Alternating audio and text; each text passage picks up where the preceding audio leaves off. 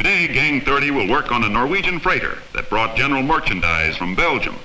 She will return with a load of 75,000 cases of fruit for Antwerp, Belgium, and Switzerland.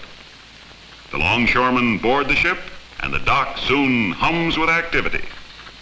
80 longshoremen will work today loading this one ship. 56 on the ship and 24 on the dock. Each gang of 13 men has a boss. Jitneys haul the heavy carts from the warehouse and line them up in loading position.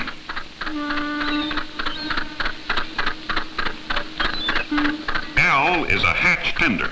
He directs the men on the dock, and when the load is securely fastened, he signals to the men on the ship who run the machinery to lift the load. The winches are run by electricity. Right now, they are loading in all 5 hatches. The longshoremen are skilled in placing the cargo. It is an art to judge the space and to fit the cargo to the space, as they say, to make a nice stow out of it. The weight must be distributed right to ride the rough seas. They say it takes 4 years to make a longshoreman, and some men can never learn. The men who run the winch levers are called winch drivers.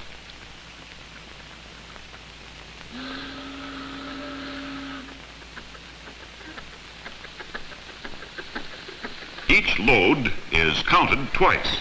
First on the dock by a man from the company called a checker, and again on board by a ship's official. Thus, an exact record is kept of the fruit shipped. The fruit must be carefully handled, as it is perishable. The men, too, must be careful. This is a hazardous profession, and the men must always be on the alert. Parts of the load may fall off, or the wire ropes break, or the men may be hit by the heavy hooks.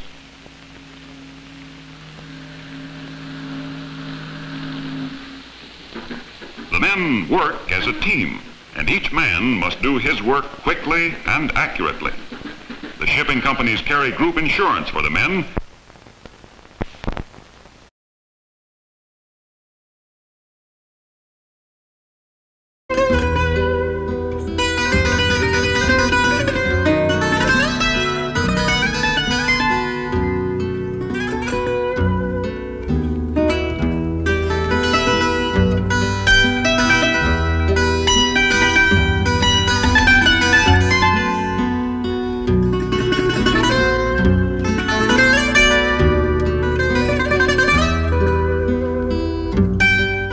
Trabalham os homens do cais.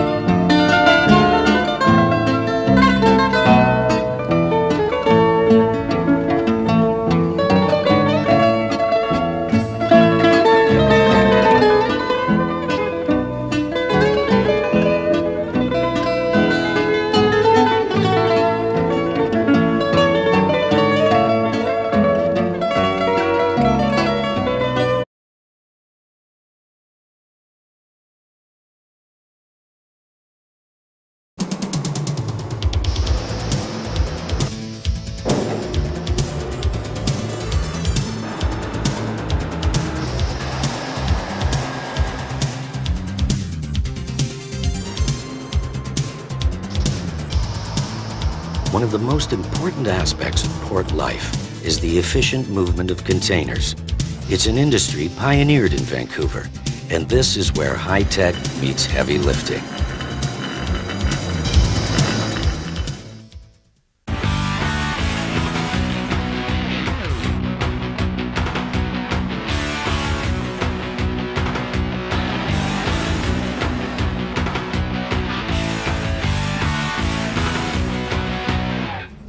You're in your own little world up here.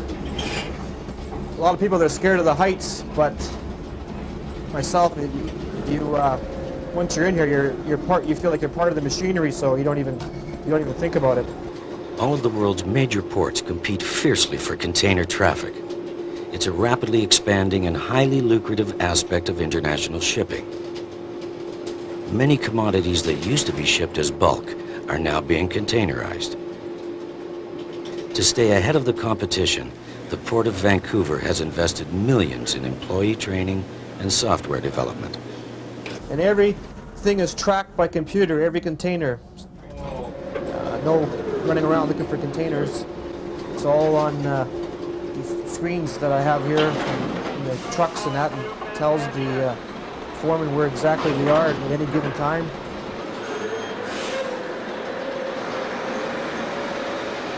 Morley Strawn is the marketing director of Terminal Systems Incorporated.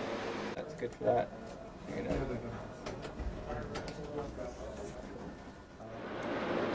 The port's most modern facility is TSI's terminal at Deltaport. It utilizes breakthrough computer software developed by TSI to track the exact location of every container. This system has been successfully exported to ports such as New York and Long Beach, California. General Manager Moens Christofferson. And we knew from our previous experience at Vanterm that the voice radio communication system is very cumbersome and is very difficult to cope with because of the interference that is involved in voice radio. So we developed all of our systems around radio data systems.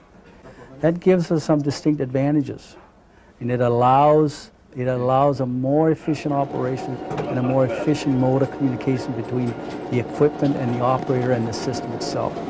This allows the operators also, without any other outside interference, to concentrate and focus on the specific job that is required in order to either stack or unstack containers when we're loading the trucks, whether it's going to a ship or whether it's going to a street truck. Once the containers get to dock, you know, they're easier to move around, but getting them off the ship and on the ship is the most important part of the system. 4 hours is long enough. After 4 hours, I think you'd go a little stir crazy.